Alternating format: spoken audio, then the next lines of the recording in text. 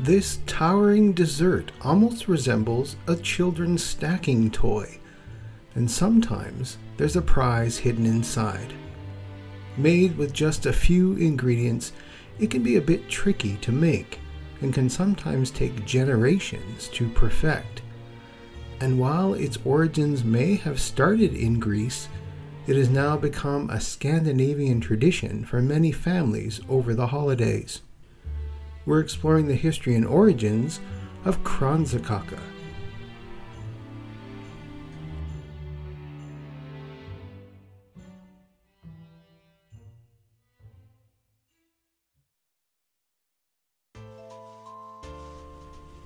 I'm your host, Glenn Warren, and welcome to another serving of Seasons Eatings, the podcast which explores the history and origins of your favorite Christmas foods. Seasons Eatings can be found wherever you download your favorite podcasts. Seasons Eatings is also found on Facebook, Instagram, and Twitter. If you love the show, then I humbly ask you to share this podcast with someone you think would love to hear more about the history of Christmas and the foods which shape the holidays we love so much. If you want to give me suggestions for future episodes, just email me at seasonseatingspodcast@gmail.com. All the links can be found in the show notes at seasonseatingspodcast.com.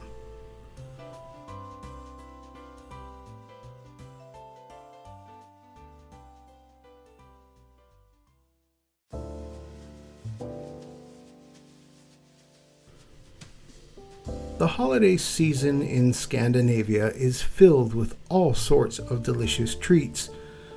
I've already talked about the rice pudding left out for the Nissa, or the house elves on Christmas Eve, in a previous episode. We've all seen the towering pile of star cookies in increasing sizes adorning the pages of your favorite Christmas magazine. This decoration has its possible origins from Scandinavia. Kransekake is a traditional Danish or Norwegian confection often eaten on special occasions in Scandinavia. In English, the name means wreath cake.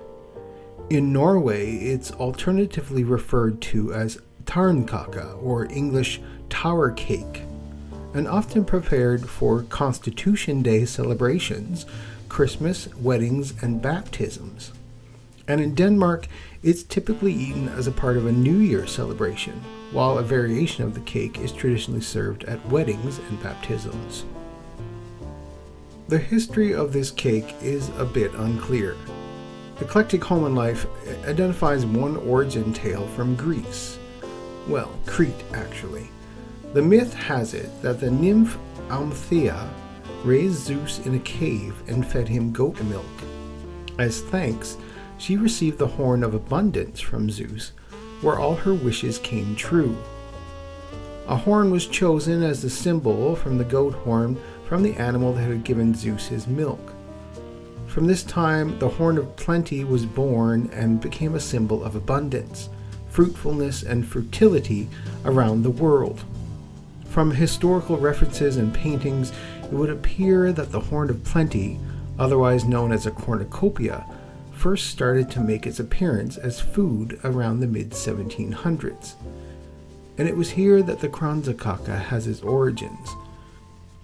Kransekake is rumored to derive from one ringed cake called the overflødighetskorn, which is also made of dough rings but set on its side like a cornucopia.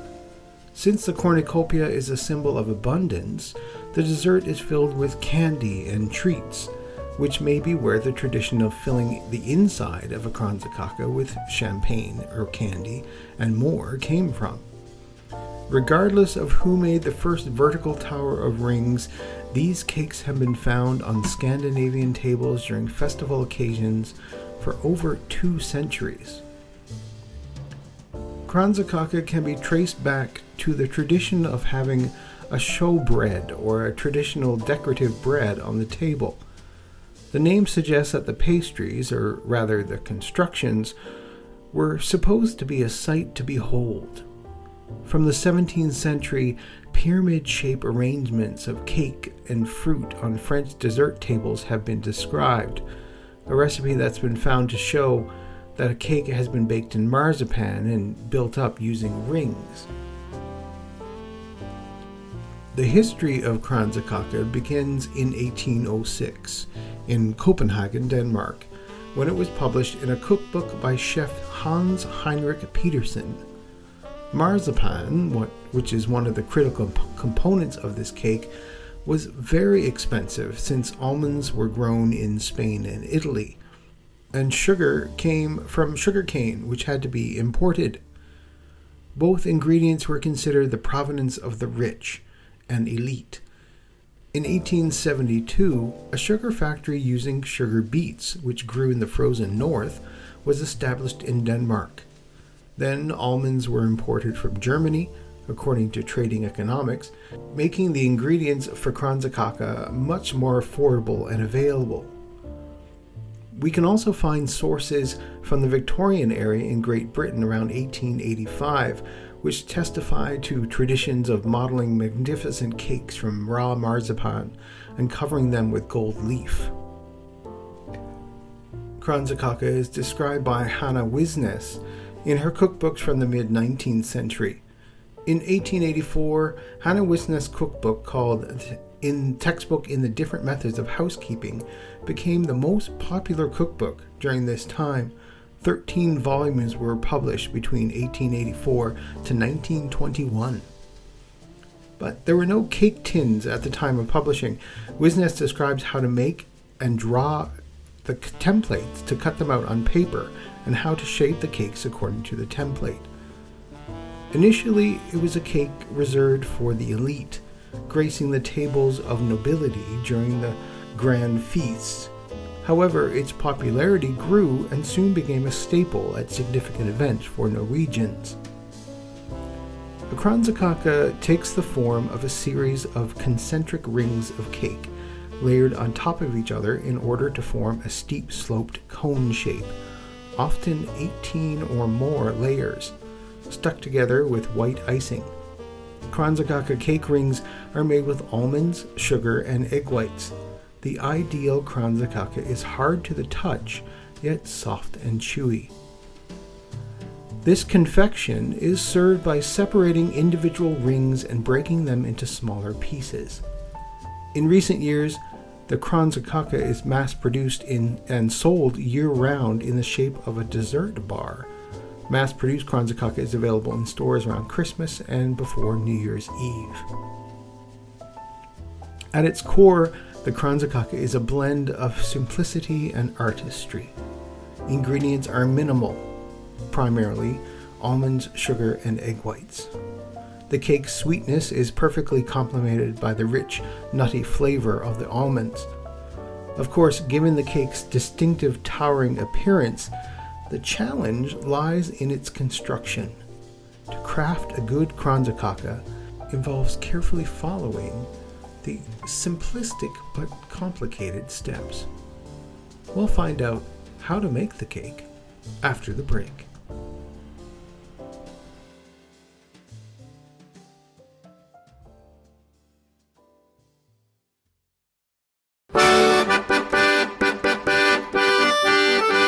What do you like about Christmas? The music, the movies, the traditions, the food, the history, all of the above? Then the Can't Wait for Christmas podcast is for you. Tune in every month to hear a marginally successful stand-up comedian dig into topics like Charlie Brown Christmas, Bing Crosby, Scrooge, A Christmas Carol, Jingle Bells, Emmett Otter's Jug Band Christmas, The Christmas Truce of World War I, Die Hard, Bethlehem, Gift of the Magi, Haunted Mansion Holiday, Andy Williams, Christmas Lights, Nativity Scenes, Nightmare Before Christmas, Toys R Us, Silent Night, How the Grinch Stole Christmas, Miracle on Christmas Tree, 12 Days of Christmas, The Christmas Tree. Actually, it's going to take way too long to cover all the stuff we've talked about. Just join us at Can't Wait for Christmas Pod on the 25th of every month for the Can't Wait for Christmas podcast, where our motto is, keep laughing all the way.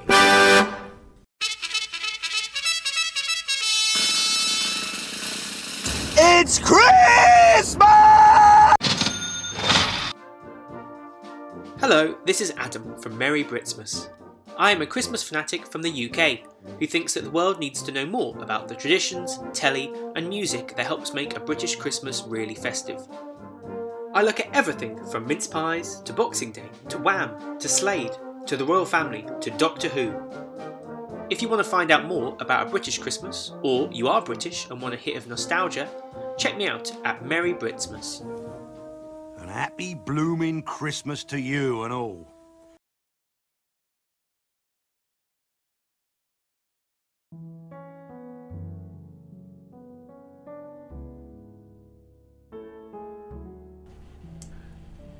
And while this cake seems to have very limited ingredients, it can be deceptively hard to make the dough. First, you have to make the dough by processing sliced almonds to form a fine flour. That flour is mixed with a confectioner's sugar, salt, and unbeaten egg whites until it forms a dough similar to a cookie dough. The dough is then chilled overnight to make it easier to handle. That brings us to shaping the dough. Special pans can be purchased to make rings of cake that we stacked and decorated, with the ring forms often gifted among families. If you go online, you can see the sets of ring forms. They almost look similar to the coil rings of a burner stove. That's the best way I can describe it. It's basically 5 or 6 pans of these various size donut rings on a metal pan that you have to shape the dough around, and obviously they get smaller as you get closer to the center of the ring. And then once you bake each one, you have to stack the cake. You grease the molds with unsalted butter and roll the dough into thin ropes. You fit the dough into the mold, join the ends, and then you bake. The rings are completely cooled in the molds, and then you make a royal icing. Then begin stacking the rings using a bit of icing to hold them in place. Now for baking, the rings are baked until they're golden. I know that's a very vague way of describing it because golden can be various tones to different people. So is golden a light brown? Is golden a dark brown? You have to experiment.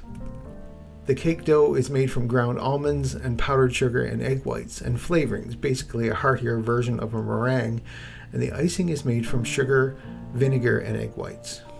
You measure everything by weight, as ground almonds can be skewed by baker's ratios. When baked, the cake has a crisp outer layer and is soft and chewy on the inside. And if you like the taste of marzipan, then you'll love this. But the marzipan flavor is enhanced with hints of orange and rosewater. Now you have to start assembling the cake. You start with the largest ring at the base, and the rings are stacked in decreasing size order, held together with icing and creating its signature conical shape. The final touch is often a drizzling of white icing. And for festive occasions, it might be adorned with the Norwegian flag or other decorations such as a small Christmas cracker or ribbons. And of course, for New Year's Eve, as you're stacking the cake rings together, you would actually place a bottle of champagne or sparkling wine inside the rings. So the bottle is completely covered by the rings once you're finished making the cake. While it may be simple in its ingredients, it's rather complex in flavor. Almond, sugar, and egg whites is all it takes to make a Danish Kransekake. That and a pair of skilled hands. And with only a few ingredients, a Kransekake tower might seem like a simple concoction. But the devil lies in the details, explains Marianne Stagetorn. She's the owner of the legendary confectionery La Glace in Copenhagen, and throughout the years she has seen her fair share of marzipan misfortunes and faulty towers. With the Kransekake tower, precision really is key. Each marzipan ring must weigh 5 grams less than the one below. Otherwise, you won't get the right angle on the tower and it'll end up crooked and misshapen. Another very common fail is burning the rings at the base, says Stagetorn, who has been at the helm of La Glace for 33 years. Bite-sized versions of the cake, called Kransekake Stenger, means in English wreath cake rods, are often prepared for Christmas. The cake is prepared the same way as with the original version, but instead of being formed into rings, they are set into small straight portions between 5 to 8 centimeters or 2 to 3 inches long. They are then similarly decorated with white icing, though they may also be dipped in chocolate. And when it's time to serve the traditional Kransekake, it's not served in a way you may expect. It's customarily dismantled from the bottom.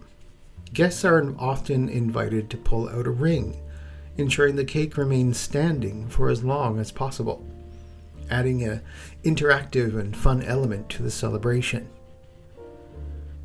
The Kransekake holds a special place in Norwegian traditions. Its presence at celebrations highlights unity, festivity, and a deep appreciation for Norway's cultural heritage. On the occasion of its 100th anniversary in 2006, Co-op set a world record in wreath cake. The world's tallest of its kind was installed in Spikersuppa. It's a supermarket in central Oslo on Tuesday, the 27th of June. The cake was 13.7 meters high and was made from over 700 kilos of wreath cake dough. Bakers from Fredrikstad set a world record with 300 kilos of almonds and icing sugar. Everyone who wanted had a taste, and by the end of the centenary celebration, the right raised wreath cake had been consumed. Kransekake is much more than a confection. It's a symbol of celebration, a bearer of tradition, and a testament to the rich culinary heritage of Denmark and Norway. Whether it's ushering in the new year or commemorating a beautiful wedding, Kransekake continues to be a cherished part of Scandinavian festivities.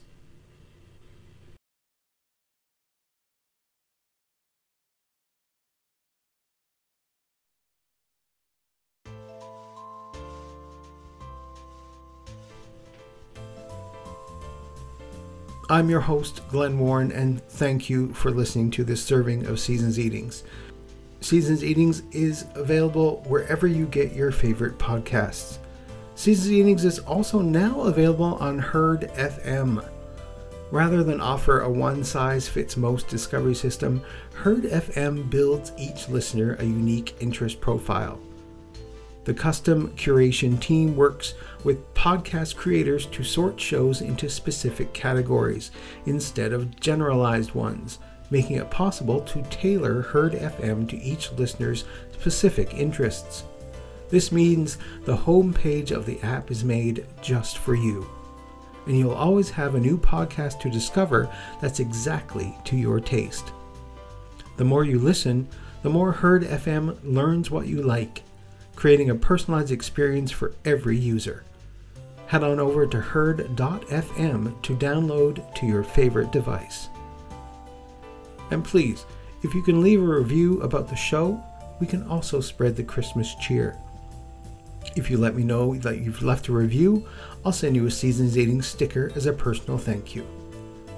Also, I would love to hear from you. Send me an email at seasonseatingspodcast@gmail.com to let me know how you like the show, suggestions for future episodes, or just say hi. I know we all get busy, so even sharing the podcast with someone who loves Christmas would be a big help. And if you're feeling a little extra generous this season, you can buy me an eggnog. Head on over to seasonseatingspodcast.com and click on the little cup in the corner.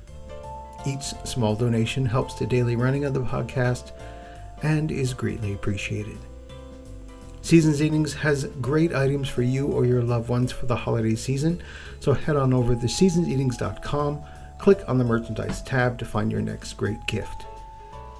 Thank you for listening, and tune in again for another serving of Seasons Eatings. All music for Seasons Eatings is used under the Creative Commons license.